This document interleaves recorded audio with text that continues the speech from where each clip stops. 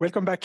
So let's continue what we started. So again, we are in the middle of the appetizer for big data for engineers, right? This is beyond information systems for engineers. I'm just giving you the motivation for why there was actually a continuation of database research after the 2000s.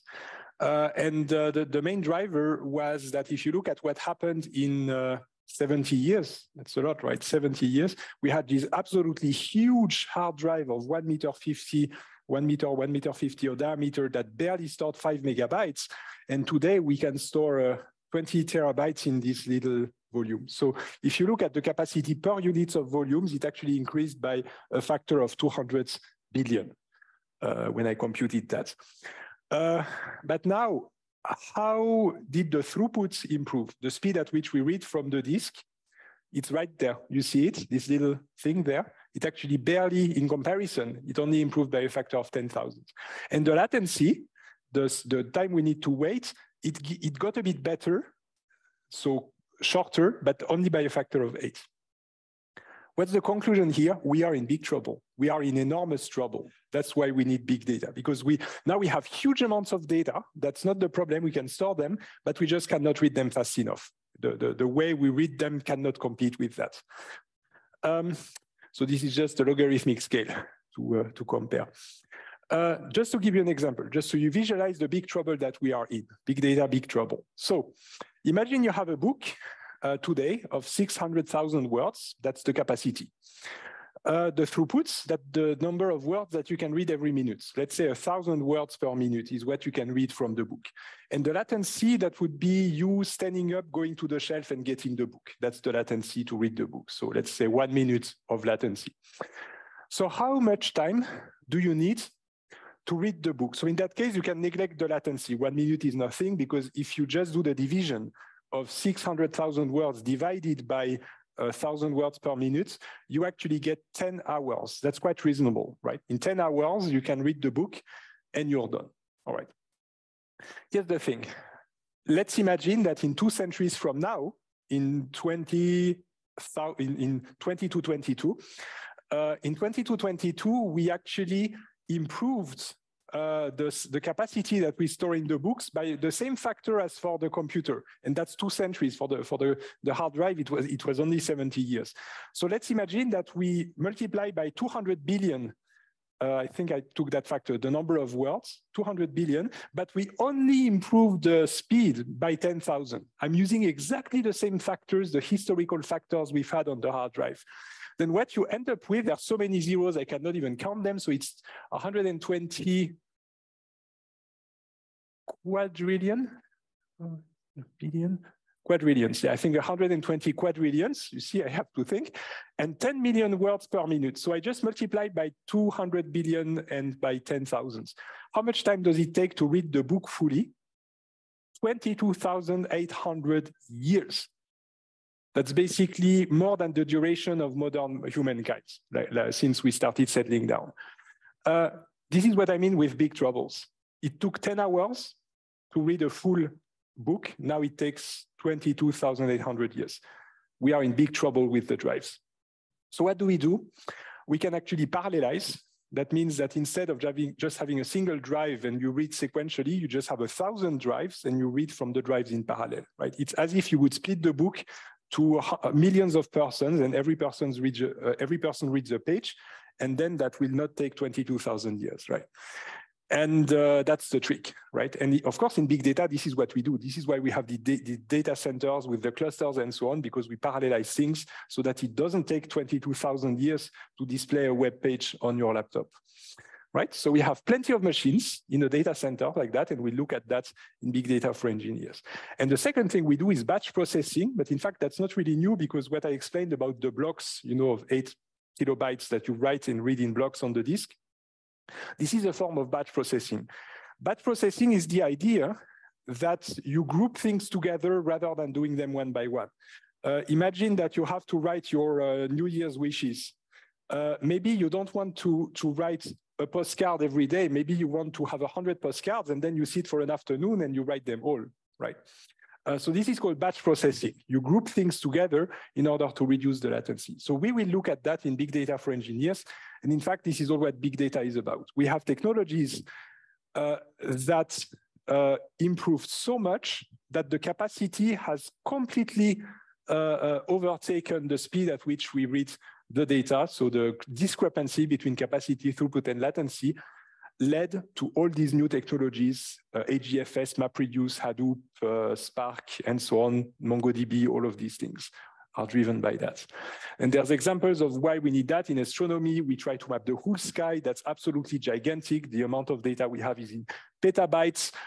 We now store DNA also to store data. People manage to actually execute, they basically manage to use DNA as a database, as a relational database. So they stored relational tables on DNA.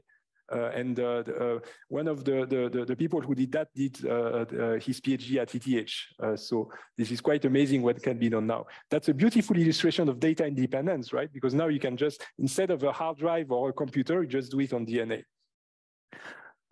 So the scope of our lecture was not machine learning of AI. It will also not be the case in big data for engineers.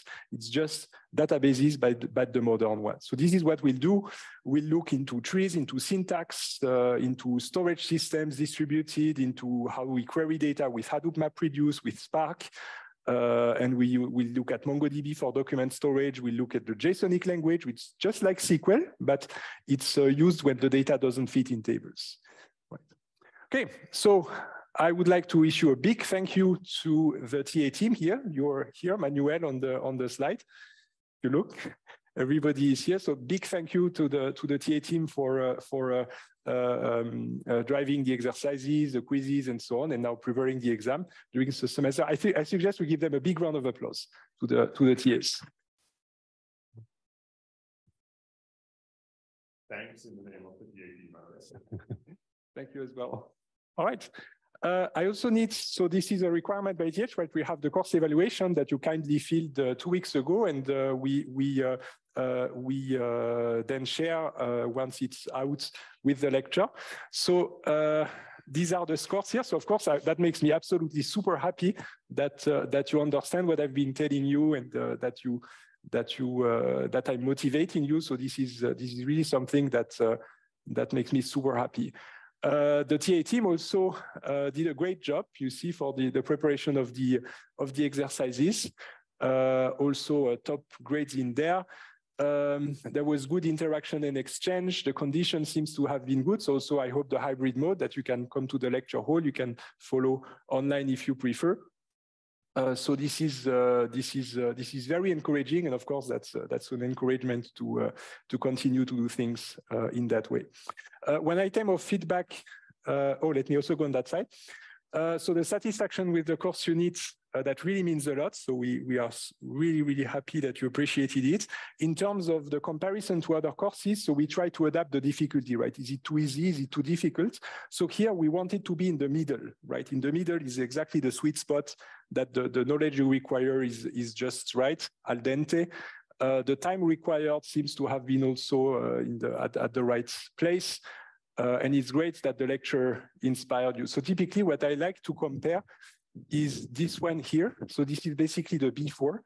Subjects before you started the course compared to at the end of when you started the course. So that's how we can measure if we inspired you to be interested in the subjects. An item of feedback was that some of you talked about, like, do we have a textbook, or are there any lecture notes? And this is what led me to really clarify that, yes, there is this book that we mentioned at the start of the semester, the database book. And I made sure that you have all the chapters and everything you need to prepare for the exam that is now in roughly 2 months, right? What I found very funny is that apparently the team doing the course evaluations wanted to leave something open as an exercise. And for this question right here, I don't have the fancy charts. Instead, they gave us the raw data. So this is what I had in the PDF. Turns out it's with a SQL group by, you should be able to put that together and then get the average. So I'll just leave that as an exercise inspired by the course evaluation team. I think that's my last slide. So now we'll go ahead and do the quiz. So we'll play a little bit. I'll ask plenty of questions. I'll explain the rule. Oh, is there a practical question on the chat? Okay, then I'll ignore. Okay. Let me explain the rules of the quiz. What's going to yes? I was in the wrong chat. Okay. There is 2 credits more for big data for engineers than this course. Will the format be similar? Yes, so let me explain the difference. So the main difference is that big data is only for computer scientists and data scientists. Big data for engineers is for all other departments. That allows me to explain more of the prerequisites that computer science students already know. For big data for engineers, I can take more time to make sure to give you the knowledge. In big data, I also go into graph databases, which is not covered in big data for engineers. And in big data, we cover data cubes, but for the other departments, data cubes are covered here in information systems for engineers. So that's also part of the difference. In terms of lectures, there are 3 hours of lecture in big data and 2 hours in big data for engineers, so a bit less material. Question was more regarding the comparison of big data for engineers and information systems for engineers. Oh, okay, I see. No, not big data for engineers. Yeah, sorry about that. Now I get it. For big data for engineers, we are pushing the limits because it's less standard, standard textbooks courses, right? In information systems for engineers, that's what is taught on a bachelor's level at many universities. Big data for engineers is more cutting edge, right? So we look at a more diverse set of technologies, data lakes, MapReduce, Spark, and so on. So it's a bit more involved in terms of what you need to learn and practical exercises. Here in this lecture, for example, there was, let's say that every week was very close to every other week, right? In the way that it fits. So it's a bit less, it requires less additional time. But in big data for engineers, you need a bit more standalone work, right? So you need to read a bit more things and every week to make sure that you learn the technology, right? It's more like standalone modules, right? They all fit together, of course, in the big scheme of things, but it's slightly more involved, right? Okay, I think that's all from the chat. But it's really worth it, I have to say, because so with information systems for engineers, you can now do semester projects or bachelor's thesis or master's thesis whenever your data fits in a table. I hope now you will consider PostgreSQL as a storage layer. But you have cases in real life that the amount of data is too big or your data doesn't fit into tables. And here, big data for engineers can help you. You can also work, can also be useful for bachelor's thesis, master's thesis, semester projects. Then you just, you will learn how you can store your data on your hard drive, on your laptop or on HDFS on a cluster, and how you can query it with newer technologies than PostgreSQL, right? So this is complementary, I would say. Yeah. One last question. Will the big data for engineers also be offered in hybrid mode? Is that clear already? What mode will that's be? the plan, yes. Yeah, okay. That's forever. I mean, we learned from the pandemic, so now I really hope that I can continue to offer you this choice between attending in the lecture hall or online. Yeah. Oh, I see a nice smiley here. Okay, very good. So shall we go to the quiz? Do you have more questions? Right, let's go to the quiz. Here it goes. It's Icebreaker 100. So I'm going to ask every one of you to stand up. Now you can stand up. And on Zoom, you can all raise your hands. So everybody who wants to participate in the quiz, you can raise your hand by clicking on the reactions. So I see plenty of participants. So what's going to happen is that I'm going to ask you questions on the Clicker app. So you need your phone or your laptop or whatever. You need to take it with you. And I'm going to ask you questions. And then it's just like in the TV show that every time you get it right, you stay up. And every time you get a question wrong, you have to sit, right? But you can continue to participate, right? I don't want to exclude anybody. So there's the competition for whoever stays until the end. But even if you sit because you got one wrong, you can still continue to answer and play along with everybody, right? All right, and on Zoom, you'll just lower your hands whenever you get one wrong. This is all based on trust. There's nothing involved. I mean, basically, what I have for the winner is some chocolate like Toblerone, this Lindskugel, and also a Twix. So this is what I have. So you see that it's not like you know, there's nothing much involved, so I trust you. Basically, we don't have to check everything. All right. Okay, let me switch over. What we're willing to do for some chocolate, right? Oh, yes, that's true. All right, so let me just make sure the page is loaded again. Oh, I just noticed that I didn't plug my computer to electricity, so it could have disconnected everything right in the middle of things. All right, so now I'm back here. Now I need to share my screen for Zoom. Where is that? That's right here. Okay, so you see all the questions that I have right here. Are the rules clear? Shall we go? Shall we go ahead? All right. You can see my screen on Zoom, right? So let's start with this question. What is the main benefit of data independence?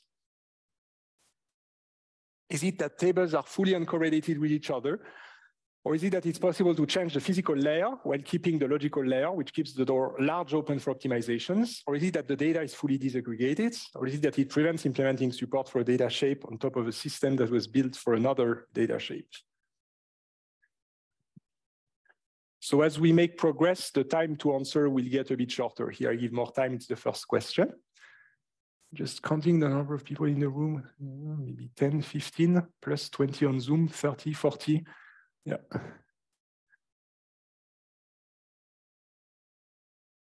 So what I do every time, so you put your questions in there, and then I will ask Manuel what his answer was. You can also put it in the system.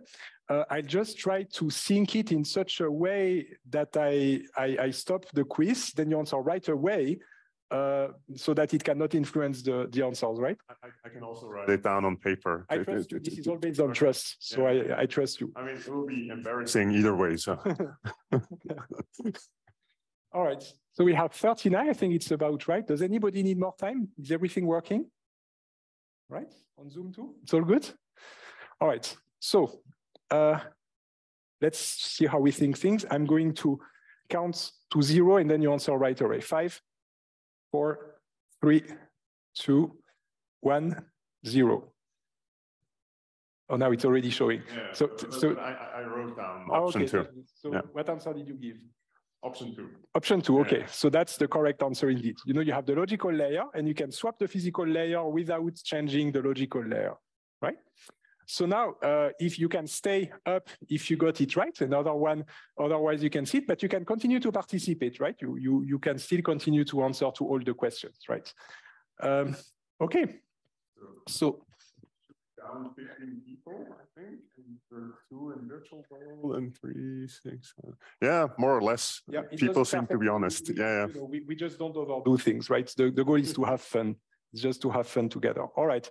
So let's go to the second question. The second question is, what is the name of the standard model for querying table? Is it the OLAP model, the cubic model, the SQL model, the relational model? Everybody can answer. Also, if you didn't get the previous one right.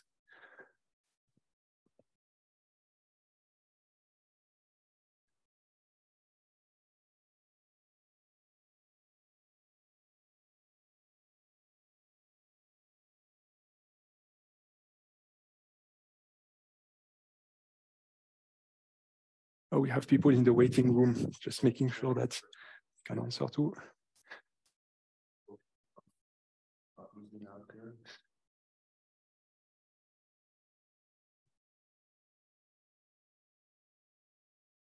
$39, $40. We're approaching. I think we were above 40, 42 for the other one. Okay. Okay. Do we see a number of raised hands? Oh yes, 21 here, and yeah, and as we spend more time, the number will go down. All right. So did you write your answer? Yes. Okay. So I'm going to close now. What is your answer? It was number 4. The relational model. This is correct. This is called the relational model. This is the model that we used for querying tables. Okay. So on Zoom, 14 people on Zoom. 14, yeah. 14. All right.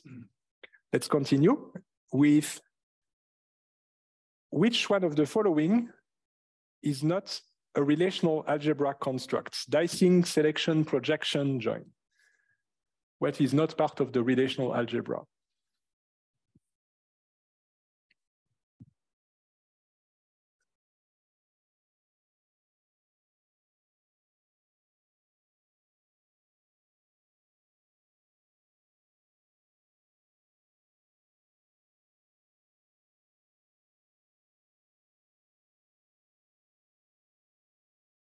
$39.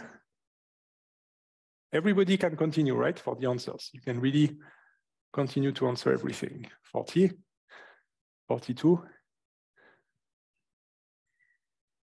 All right, did you write it down? Yes. Okay. So, what did you write down? I went with dicing. Dicing, indeed. Yes. This is for what shape? Cubes, exactly. This is for cubes, the dicing. Okay. So here we had almost a majority. All right. But here it's totally okay to make mistakes because that's not the exam, right? So this has absolutely no consequence. What does SQL support? DDL and DML, or DDL only, DML only, or neither DDL nor DML?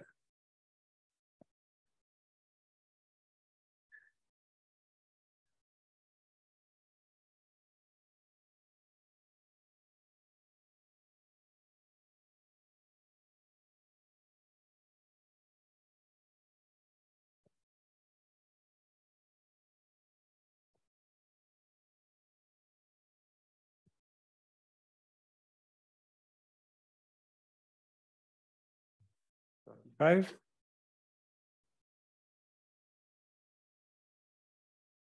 41. 42. Do you have your answer written down? Yes, I have. We're going to stop in a few seconds. 4, 3, 2, 1, 0.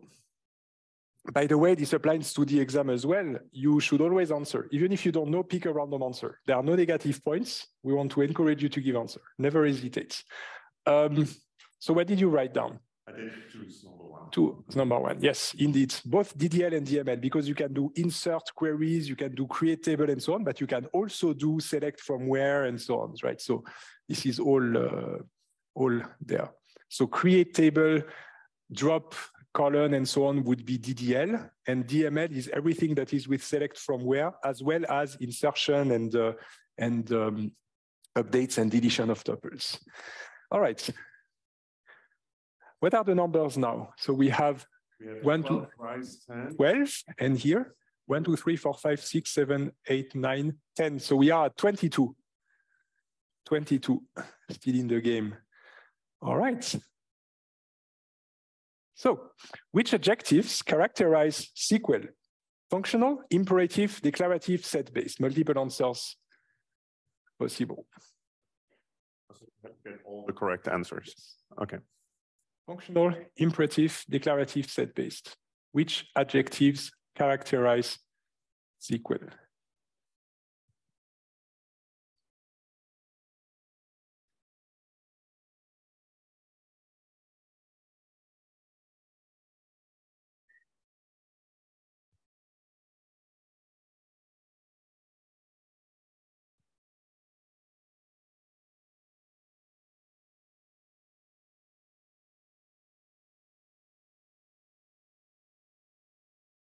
$31 takes more time this time.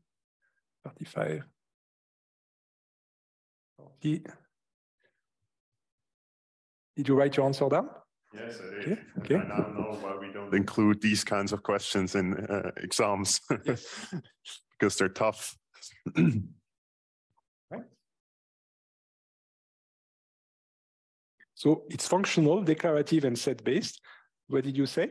I only said declarative and set-based. I did not include functional. Wow, what happened? So first, you guys won against Manuel because you last longer, and we have very few survivors. 2 here. How many on Zoom? So we have 5. 5. So 7. 7. Wow, this is getting closer to having a winner. What's the definition of functional? Oh, let me repeat. Okay, the definitions. So let me start with the easiest. Declarative is you say what you want, you don't say how. That's declarative. Set-based means that you don't return single values, but collections of values, right? So it can be a million values at the same time. Functional means that on the abstract level, a functional language is based on the abstraction of mathematical functions, right? So it's basically, it can be written as a chain of function calls. But of course, in a functional language, it doesn't mean that you see the function call parentheses and so on, because in fact, there is some cosmetic, you put lipstick on top, that you have so-called expressions in a functional language, right? And each expression, in fact, can be seen as a mathematical function that takes as parameters what is inside, the nested expressions, and returns value to the upper ones. You can understand it, for example, when you have in SQL select from where. Inside a select from where, you can see the outer select from where as being a function, and it takes as a parameter the table returned by the inner select from where, right? That's the intuition. So this is why it's called a functional language.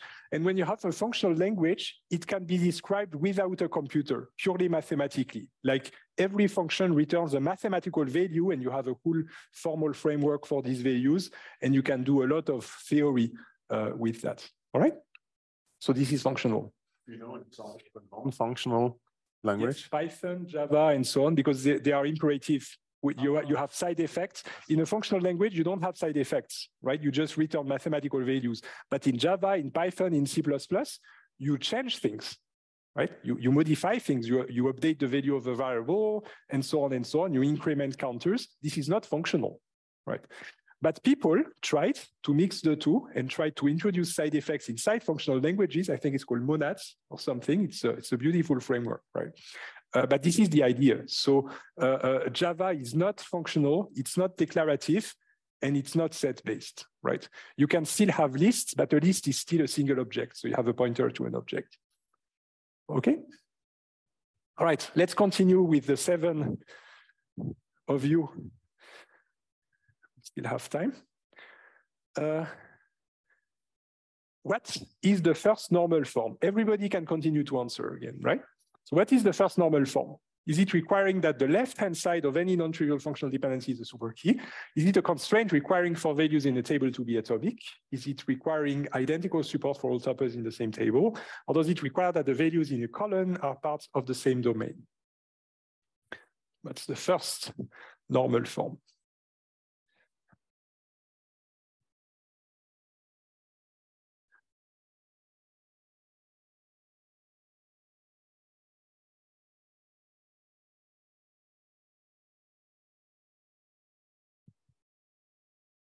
By the way, another way of explaining what a functional language is in terms of calculator. A calculator computes addition, multiplication, and so on. So you can write an expression with numbers and plus and times and divide and so on and parentheses, right? This is a functional language, and the functions would be plus, minus, and so on, and it manipulates numbers. So a functional language can be seen as a generalized calculator. It's just that the values don't have to be numbers. The values can be tables, the values can be anything, but they are still mathematical objects. And what you do, the functions do not have to be addition, multiplication. They can be selection, projection, and so on and so on. You can see it that way as well. All right, let's come to the first normal form again. 37 votes, 39. Okay, has everybody of the 7 survivors answered? Yes? Yes, on Zoom as well, I assume, otherwise. We have 2 left now, it seems. Oh, what happened? Why? Maybe some people were. Okay. So there's 4 survivors. Indeed. Okay. So, and the 2 on Zoom you have answered? Now they have to identify themselves. Oh, actually, I can see who it is. Yes, we see who that is. It's just to make sure that now that we are very close to the winner, that we get it right. Yes. So they seem to have answered, yes. Okay, awesome. So what was your, we can still ask you for your answer even though the student won. What would you have answered? Yes, I did answer number 2. Yes, so it's about the atomicity, right? You can only have atomic values, no table in a table in a table, that's not allowed. So we still have you, still in the game, and on Zoom, what is the result on Zoom? Only one left. Leonard Schönefelder. One in Zoom, one on Zoom, one in the room. What is your name? Raphael, and I'm not saying the last names for privacy reasons, so Raphael and on Zoom? Leonard. Raphael and Leonard. Okay, so 2 of you can be the champion. Let's go to a tough one. So the rule is if you both get it wrong, it resets for the both of you, right? So you are, if the 2 get wrong, you still stay up, right? Doesn't eliminate you. So what is, this one is of course something that I might have mentioned, but it's not part of the material of the lecture, but needs to be, we need tough questions as well.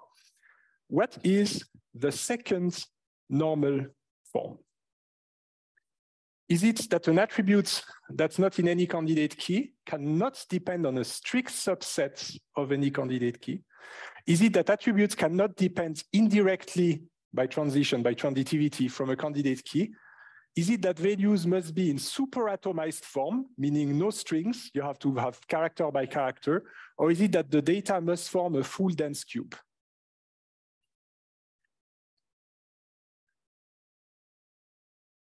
So just as a hint, some of the answers here actually do correspond to normal forms or are part of the characterization of normal forms, but not necessarily the second one.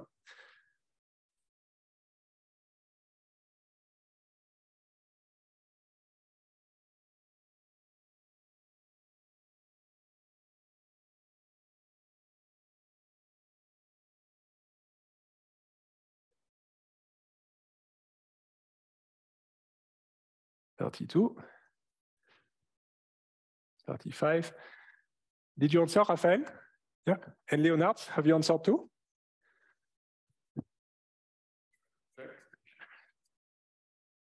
By the way, I might have mentioned it even today. Yes. 1 moment, okay? Yeah. Google is not fast enough. No.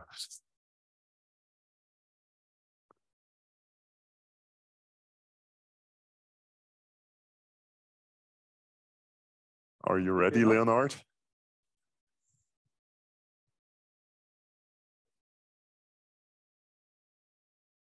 Yes, he's ready. All right.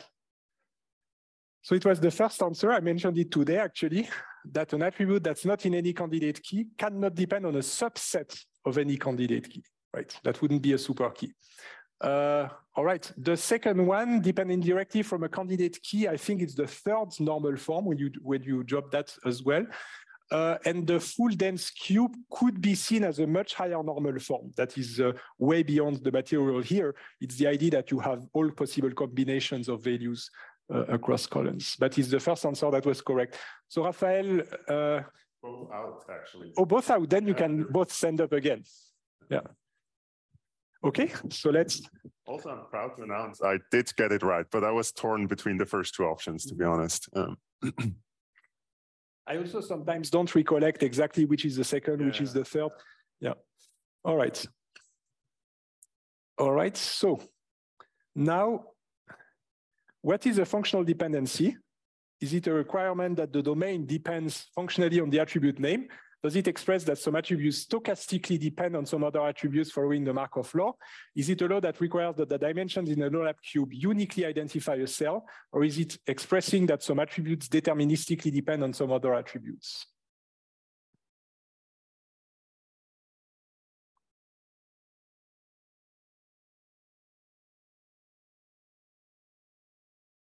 I'm asking for the exact definition, right? Not anything that might be related indirectly. What's a functional dependency? All right. So did you answer? Yes? And on Zoom?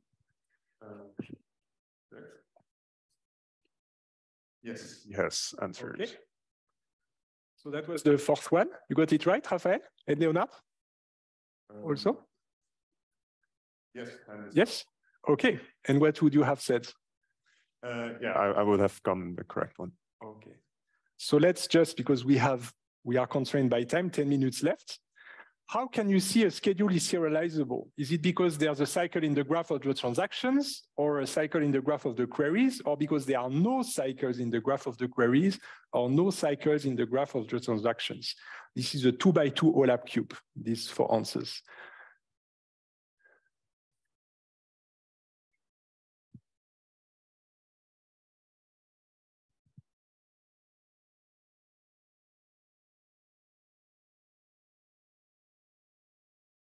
All right, did you answer? And on Zoom?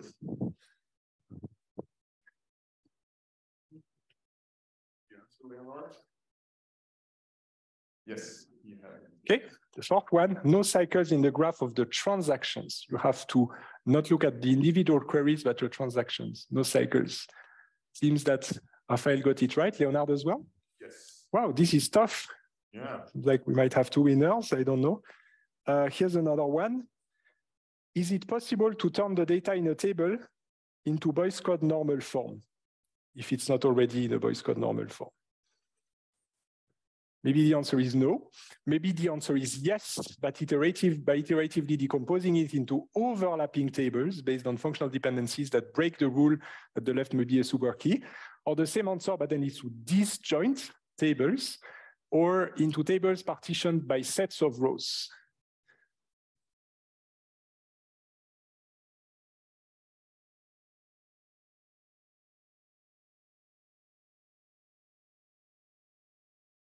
Overlapping, disjoints, partitioned by sets of rows, or not at all.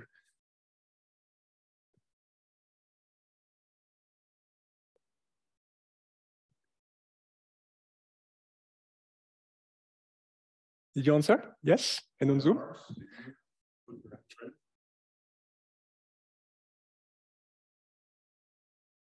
Still waiting. Yes.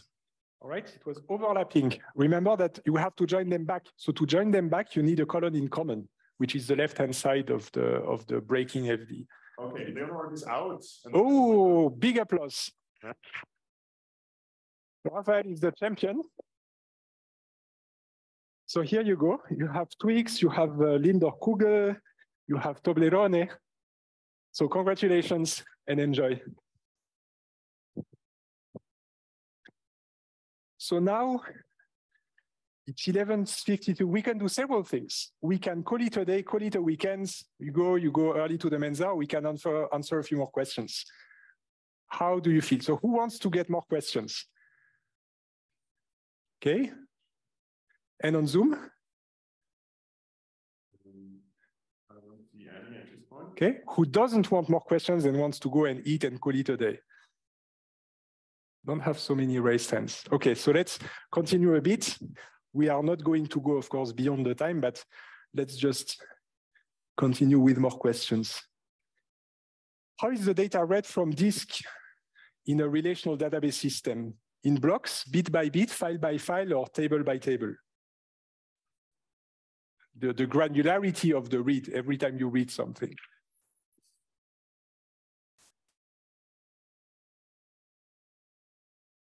We'll see how many fell asleep during the lecture today. Yeah, that's from 2 days material. All right, let me give you the answer.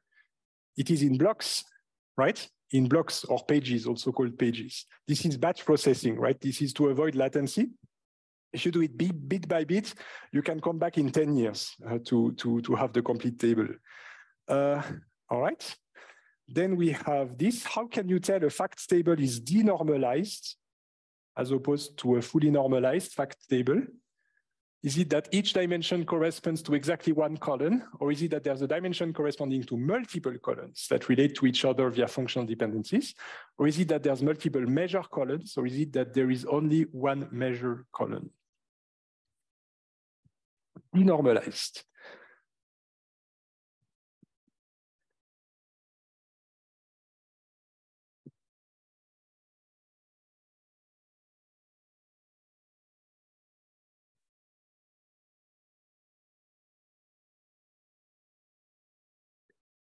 All right, I'll give you the answer again so we can have more questions. The correct answer is that there is a dimension corresponding to multiple columns. It's because you join back with a satellite table, and when you join back, you basically add all the columns from the satellite table, but then you have multiple columns for the same dimension, and indeed, you have the functional dependencies. In fact, these functional dependencies create a hierarchy, right? For example, you have a city, and you join back the country and the continent from the satellite table, but then there's a functional dependency between these, right? Again, not in the real world, because if the name of the city is Pfeffikre, then of course that might not work, but this is the general idea. Okay.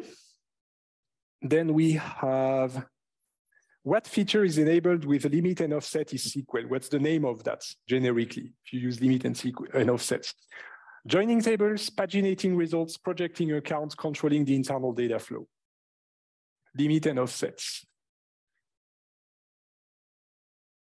By the way, as a reminder, you should use limit and offset after an order by. Otherwise, you can do it, of course, but it doesn't make any sense because there's no guaranteed order.